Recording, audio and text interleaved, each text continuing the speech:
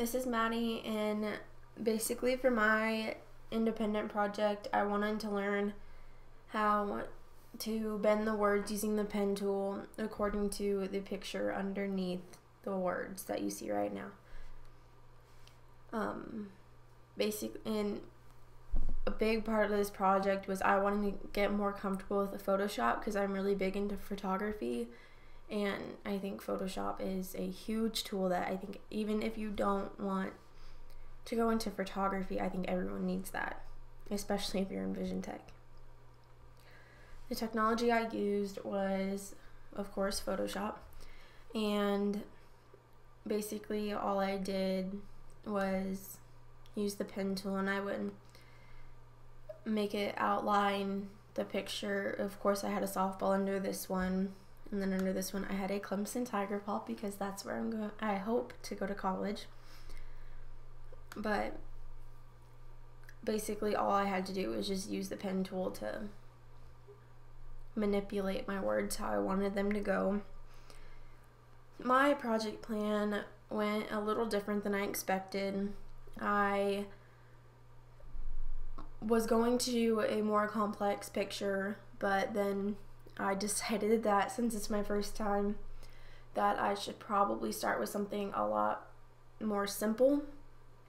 So I just went with something that's a really big part of my life, which is softball. If I could do this project over again, I would definitely not give up when things don't go my way. I have a bad habit of doing that. I almost always am just so flustered, and I always think it needs to go my way the very first time, but of course in Photoshop that doesn't happen.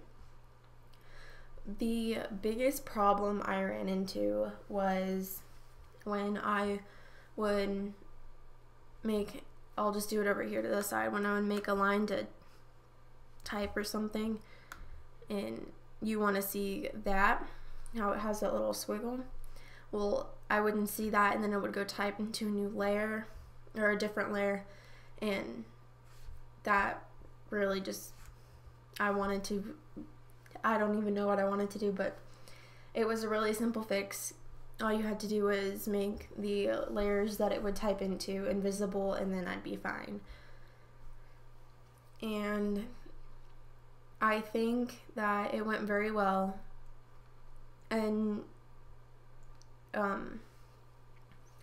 if you have any trouble, you have to troubleshoot, write a good search string, just anything you can think of.